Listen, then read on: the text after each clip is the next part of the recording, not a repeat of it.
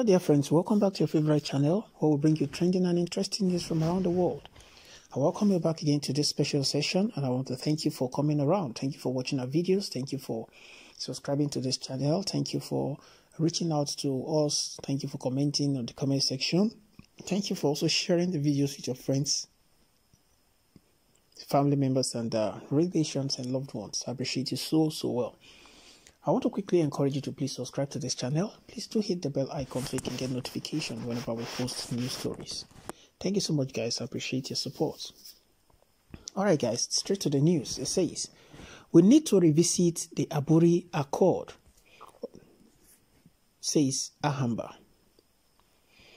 Alright, as some sections of the southeast geopolitical zone of Biafra mark their 53rd anniversary on the declaration of Biafra Republic, a senior advocate of Nigeria, SAN, Chief Mike Ahamba, has said that time has come when the people of the country should revisit the Aburi Accord.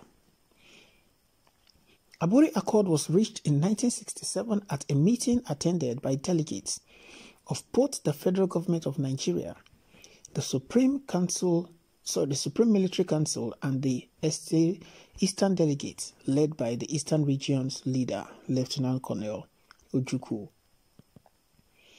The meeting was billed to be the last chance of preventing all-out civil war. At the Aburi Accord, it was agreed that appointments to senior ranks in the police, diplomatic and consular services, as well as an appointment to super-scale post in the Federal Civil Service and the equivalent post in the statutory corporation must be approved by the Supreme Military Council. But the actors in the meeting, especially the Nigerian side, led by then Lieutenant Colonel Yakubu Gowon, allegedly refused to implement the resolutions which gave rise to the declaration of Biafra Republic by the then Eastern Region under Lieutenant Colonel Chukwuemeka Odimegwu Ojukwu, who was the then military administrator of the region on May 30th, 1967.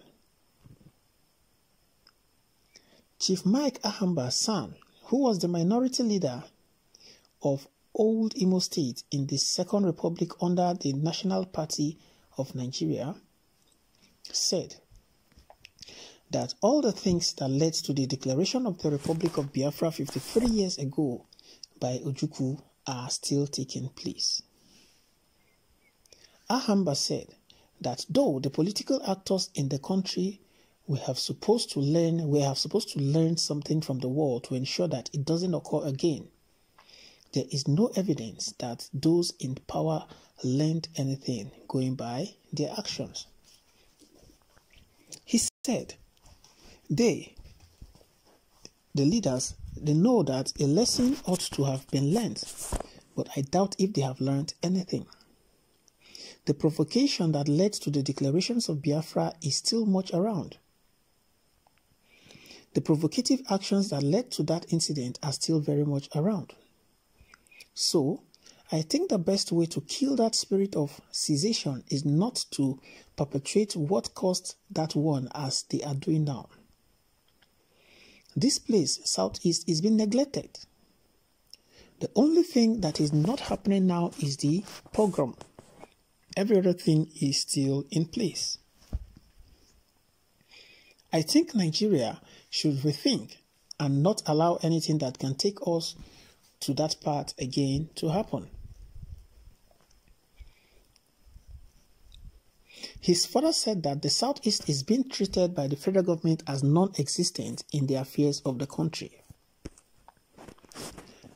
The only thing that is not existing right now is the open pogrom, even though there is killing through another source. But there is also illegal killing all around. So, those things are provocative actions that can lead to civil war. And I repeat that every genuine Nigerian should pray to God that nothing that can bring us to that part again should happen. He advised the federal government to be fair in the distribution of what belongs to the country, to be fair in the distribution of amenities, to be fair in the appointment, to be fair in allocation.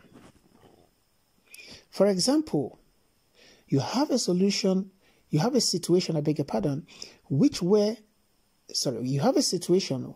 which we have something they call testosterone when they are paying people 20,000 naira and it remains in 4 states for 4 years. That is not right.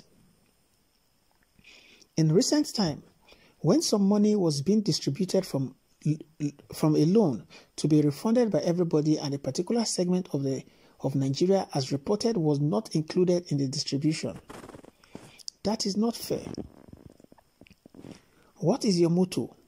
Our motto talks about fairness, freedom, and justice. Are we practicing it? That is the problem. How do we arrange the security of a country and exclude people from a particular part of the country and put it into the hands of a particular section of the country? It is provocative. So I think we should consider these things and look at the law that talks about geographical spread, so that whenever Nigeria will take any serious decisions, all parts of the country will be involved in it. We need to get a little bit apart to be closer, and that can be done by restructuring. A situation where you clamp down, or when you clamp people who started as a federal unit, true federalism demands that there is a bit of autonomy in the state and a few people taking care of themselves in the state. But where everybody tries to feed on the same pot, everybody will go home and sit down and wait for the others to cook, and they will come to the table and head the table. This is what is happening in Nigeria today. We have to work to develop our area to be able to make an input at the center, not the center giving handouts to the areas. It will develop laziness. I believe that we have to pull apart a little in order to be closer in the country. And that is why I am always talking about, let us revisit the Aburi Accord. And those who said that there should be no restructuring of any sort whatsoever in this country, because they presently have an undue advantage, should know that God has created human beings and refused to tell him what will happen in the future. But now, to be together as a country, I want to repeat, we need to be a bit separate in order to be together. After all, even in marriage, when a couple is quarreling too much, there is what is called judicial separation.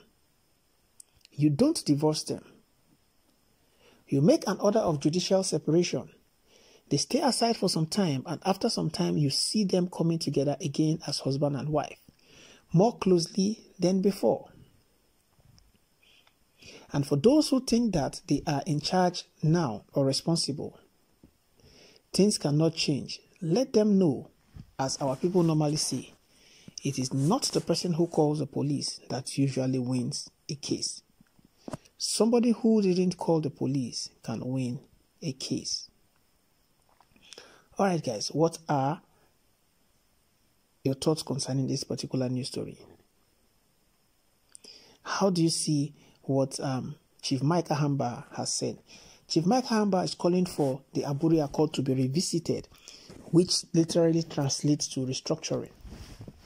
He has not said anything about Biafra or calling for a self-determination, as it were. But what he has spoken about is that we need to be a little bit apart then to come together, and that the Aburi Accord should be revisited, which literally translates to restructuring, so that agreement can be reached. A lot of things can be discussed, and agreement can be reached, new agreements can be reached on how this country can be run. So guys, what are your thoughts concerning this particular news story? How do you see what is going on? What do you think can happen?